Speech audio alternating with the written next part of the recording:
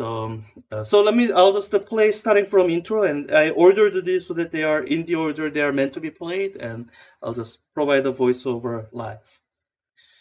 Um, this is the demo video for what's called the Ripple Strobe tank.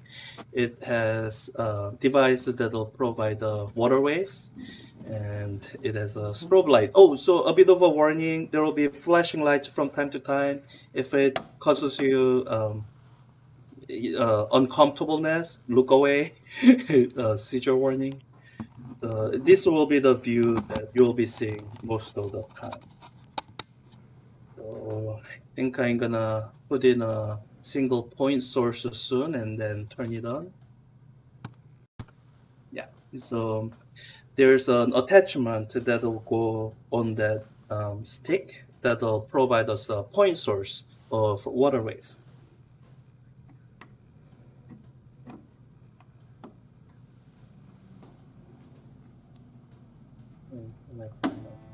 So you hear something vibrating, and if you look at the water very carefully, I think you can see it vibrating, but it's not a very good look. That's what the strobe light is for.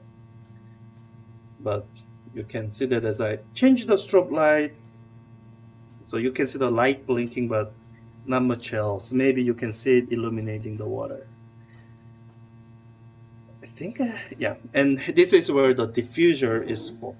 So the light interacts with the water, and now you can kind of see the waves a little bit better in the shadows. But unless I precisely match the frequency, the wave will be a kind of a jumble of mess. Now, if I match the frequency, you can see that stable picture. You have to imagine the waves moving away from the point source. And this device has that sync setting to just make it do that. Have the strobe light flash at the same frequency as the frequency of the wave to provide this stable picture. That's what I'll be using for the next demonstration. And you can see with the lower frequency, the wavelength is longer. And the camera is going to go out of focus from time to time. Yeah, sorry, I should have used the fixed focus or something. So higher frequency, shorter wavelength. It has a limited range of where it works well.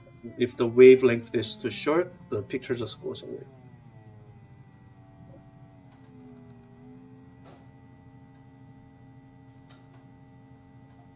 I'm about to switch to the two source. I need to turn it off, remove the attachment for the point source, and I'll have the two source.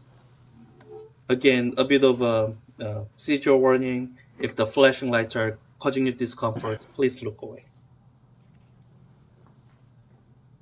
So this is two source. They will shake in phase together at the same frequency because the vibrating thing it's attached to is the same thing. They both shake at the same time. Again, in this view, you don't see anything. Now, once you have the diffuser, you see an interesting picture. So you see these lines where there seems to be no disturbance at all. Those are where you have destructive interference occurring. So if you imagine having a screen at the end here, you'll have kind of alternating pattern of large amount of disturbance and no disturbance. And you can see how with the changing frequency and wavelength, the angle at which these lines go change. At higher frequency, they are closer together. At lower frequency, they are actually farther apart. Let me actually do a bit of a pause and show you here. I'm going to just to sketch out a little bit of a pattern so that we have something to compare to. So let's say I have this line here for a line of destructive interference, and this line here for a line of destructive interference. And this is at relatively high frequency. I'm going to go back to when I had a lower frequency and have you compare how these two lines appear to the other line of destructive interference at lower frequency. I think somewhere here or here. Here. All right. Went back too far. Okay, somewhere here. So it starts at high frequency. I'll lower the frequency and then bring it back up.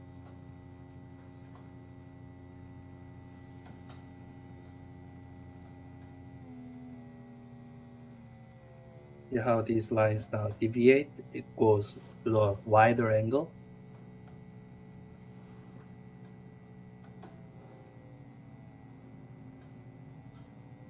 As I increase the frequency, shorter wavelength, these lines narrow to where I traced them out before, and then further. So that's a demonstration of interference of waves in two-dimensional plane.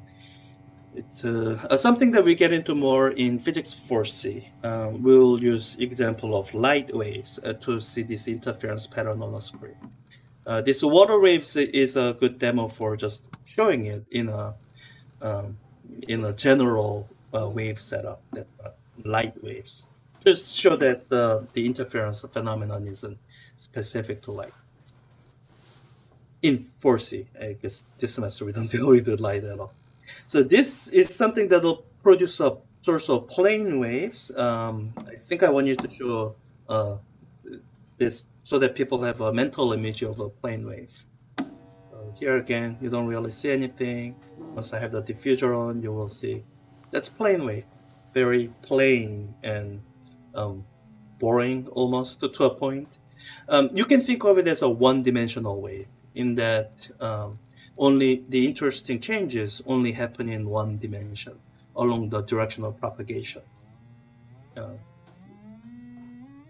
and I guess without being explicit about it, what we are dealing with this semester for like standing waves, we are really dealing with a model of plane wave if we had to describe a wave in three-dimensional space.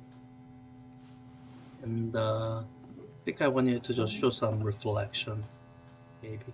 Oh, I wanted to show diffraction. The diffraction is a phenomenon of a wave going around a barrier.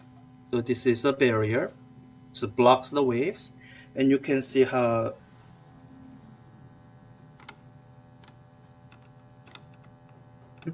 once my hand moves out of the way,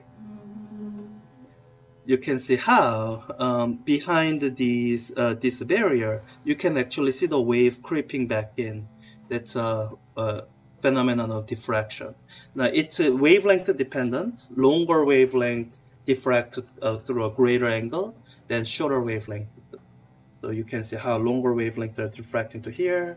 As I go to higher frequencies, shorter wavelength, they are not diffracting quite as much. This is another thing we look at more in physics 4C, but not quite as much.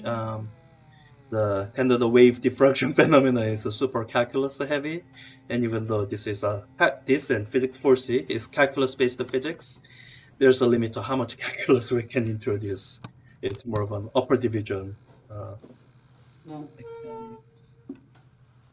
And I'm not quite sure what I'm doing in this video for a minute and a half. Oh, uh, I don't know. It's supposed to show the phenomenon of refraction, but when I was trying it out, it didn't really work. I don't know if I'm doing something wrong or. So, what that plastic piece is supposed to do, it's supposed to change wave speed. And when it changes wave speed, you should have seen like different wavelength from here to here. And with the different wavelengths, I think you are supposed to have seen the wave front bending, but I don't really see it. Maybe, I don't know. So I don't know what to make of it other than, hey, I had it. Let me show it. And oh, maybe here now at lower frequency, I think you are seeing refraction a little bit more. But even then, I think it's such a complicated interaction with the reflected wave and refracted wave that it doesn't show very well. At least I didn't see any feature I could easily point to and say, oh, this is what I expected to see. So, um, so anyways, this is a demo. I got it a few years ago, and I've been using it in my physics 4C for as a lecture demo. Since I had it, I thought I'd enjoy it as a fun kind of look ahead to what you might be seeing in physics 4C, or any other context where you have to deal with wave interference phenomenon that's tied to path length difference that comes from different paths that the different waves from different sources have to travel.